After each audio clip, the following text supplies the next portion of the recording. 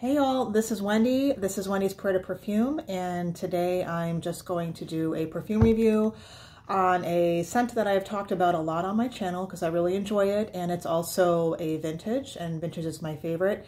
And this one is a perfume from Hermès from 1961, Caleche. This is actually the first perfume that they put out that was marketed toward women. I think their first perfumes came out in the 50s, so maybe that's interesting that they started with men first. I don't know, or maybe not. Maybe it doesn't mean anything. But anyway, this is their first perfume that they marketed toward women. Now, that being said, for today's tastes, this is not a women's feminine perfume. It's not what we think of today. That has changed greatly since this was put out 60 years ago.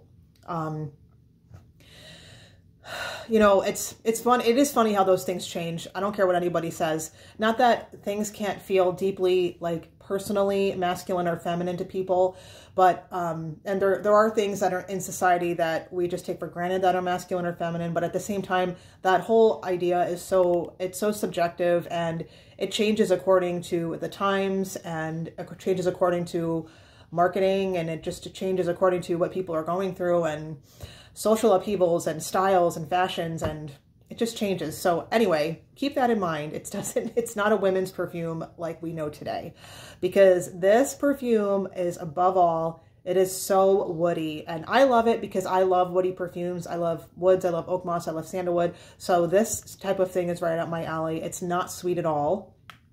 It's a little bit, tiny bit floral, but even the florals and everything else is just buried under the wood. So let's just say this is my my coaster.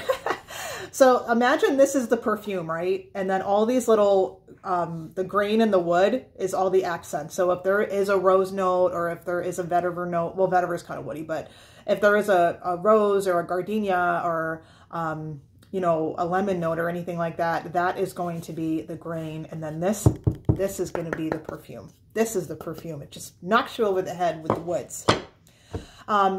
So as far as the top goes, like I said, it's woody. It's really, really soapy too. It's an extremely aldehydic soapy perfume. And on the top, there's tons of lemon and cypress. That is the only greenery that I smell in here. There's a lot of like that, which God, I just adore it. That like really bitter, fresh cypress. It just smells like you just ripped off some needles off a tree or something. So lemon, cypress, and aldehydes on the top. As the perfume settles down, you know, it depends on how much I wear and how warm it is outside. Sometimes I feel like I don't smell any florals at all, and then sometimes I can detect them more than others. But the florals are secondary. So there's a lot of white florals in here, like gardenia and jasmine and lily of the valley. Probably mostly lily of the valley because lily of the valley is soapy. There is a little bit of rose in this too. And along with the lily of the valley, the biggest floral note, if you can even call it that because it's a root, but the iris root, the orris, is huge. The orris is enormous. And in this perfume, the iris is both woody and it's also leathery. So it kind of gives off a feeling of leather. I don't think there's any leather notes in here, but as far as like actual notes from, you know, what Hermès says is in here, but the iris to me is a little bit leathery. So the entire structure of the perfume is still woody, but as it dries down, it turns into oak moss and cedar and vetiver and sandalwood and all those wonderful woody notes. And if anyone needs a break from what we consider the zeitgeist of now of woody, which is now ambroxan and cashmerean and Isoe Super, none of that is in here. Now, granted, the bottles that I have are pretty old. I don't know what Hermès is doing in 2022, but I feel like they're a good perfume company that does use good materials. So I'm not saying that they don't use any of those aroma chemicals, but the woods in here are not faux woods. They're not laundry detergent woods. They're real woods. There is real oak moss in here. There is sandalwood in here. There is vetiver, and there is cedar, and there is all those woody, musky things that are not feminine anymore. But at one time, that was considered to be a feminine perfume.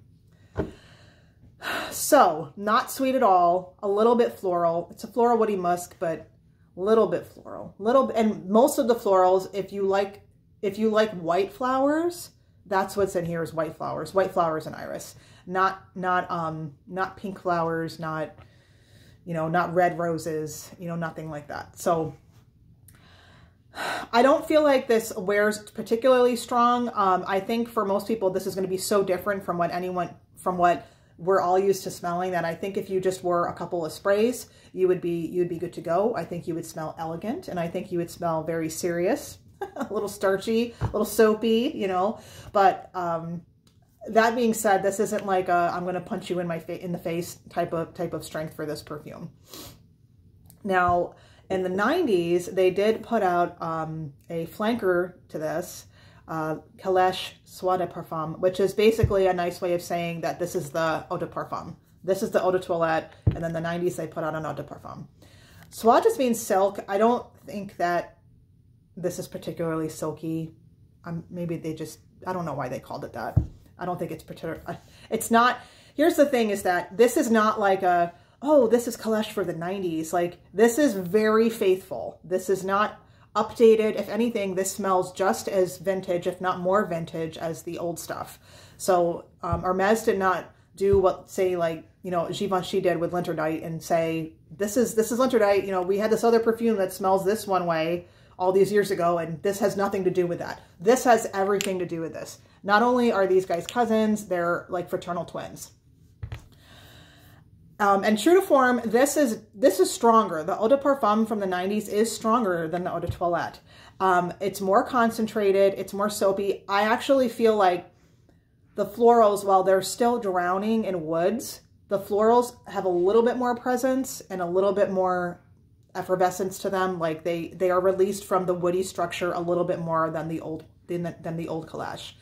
But same thing though. I feel like this is like this triple milled bar of soft soap, and it's just embedded with all those woods. So like a floral soap embedded with vetiver and sandalwood and oak moss and, you know, aldehydes on the top and, you know, sandalwood and oak moss on the bottom. This, I think, now this bottle is getting old. I think it's starting to change a little bit. I don't think it's going bad, but I don't detect like a bright lemony opening, and I don't detect so much of this greenery as far as the cypress goes, but very faithful, and I love this, and super, super vintage. So either one of these I think would be good, whichever one you find if you're interested in Caleche. And that's pretty much it. I like to wear this a lot. I don't know why this is a springtime perfume for me, but springtime, but like now springtime when it's not warm out, I still need to wear a coat. Actually the other day it was like, the high was like 13, like yesterday or the day before yesterday. So that kind of spring. I think that the best way to wear this would be to just do 1 or 2 sprays, because the sillage is going to be close. The longevity is still going to be 6 to 8 hours, and it's just going to be a little spritz of seriousness, you know, a woody seriousness. And obviously, if I have not made this clear enough, any men that love woody perfumes, just try this out. It's perfectly masculine for anybody, or maybe even just perfectly androgynous, because that's kind of what it is too. Someone please tell me that you have at least smelled this or heard of this. I know that this perfume is not really talked about or around this much anymore. The nice thing about Hermès is that they're not owned. Hermès is owned by Hermès. They're not owned by LVMH or L'Oreal or anything. So they still take care of their back catalog. I mean, ingredients get banned or they become unavailable, but they seem like a company that, in my experience at least, they don't discontinue everything every 20 minutes. They don't reformulate every 20 minutes. Their materials they use are good. So, you know, good for Hermès. I'm glad they're still around, and I'm glad that they take care of their perfume history, because that's what this is to me. This smells like history. This smells like the way things used to be, and, you know, I'm a sucker for that sort of thing. So anyway, tell me if you like this video. Tell me what you think. Tell me if you love Caleche, or if you've worn it, or someone in your family has worn it, and let me know, and I'll see you guys next time. Thank you.